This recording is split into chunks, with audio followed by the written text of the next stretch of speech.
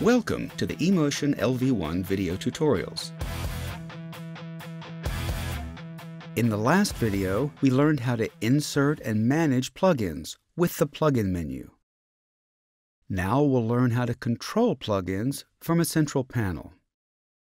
The main control section lets you view and control most parameters of assigned dynamics, EQ, and filter plugins.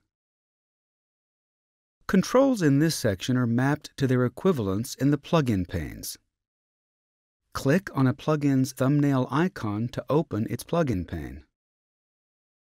When a plugin pane is open, you can click on the Back to Main button to return to the main control section. If a plugin is not assigned, select Assign. These plugins can be controlled in a number of ways. Filters can be controlled in the Channel Input section. EQ and Dynamics processors can be controlled in the Channel Main Control section. And sections of Filters, EQ, and Dynamics plugins can be switched on and off in the Dynamics EQ layer mode of the Mixer window. Assigning a Dynamics plugin maps these controls to the main control section. Gate expander, compressor, leveler, de-esser, limiter, and makeup gain. Most of these controls are mapped to the Mixer window and can be assigned to external controllers.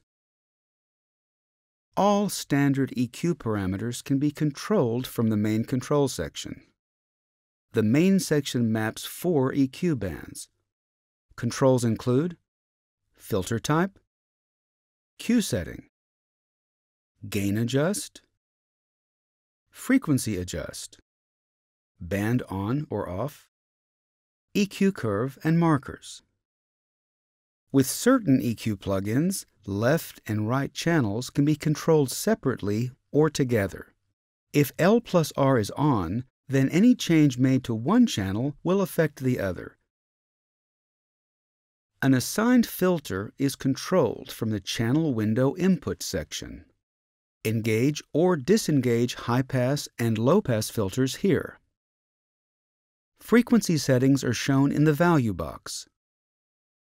The filter graphic display is shown in the main section.